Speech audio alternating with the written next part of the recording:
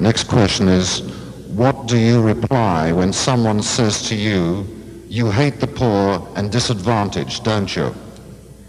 Nobody has ever come close enough to me to say such a thing. I don't hate the poor, I just don't think that they're the best thing in life and that one should tailor everything for their convenience. And here I'd like to quote a very interesting person, if you've heard of him, the Reverend Ike.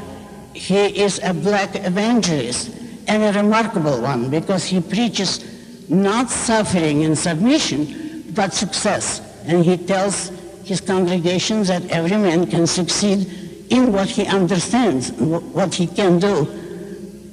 Reverend Ike's statement about the poor is as follows: the best way to help the poor is not to be one of them.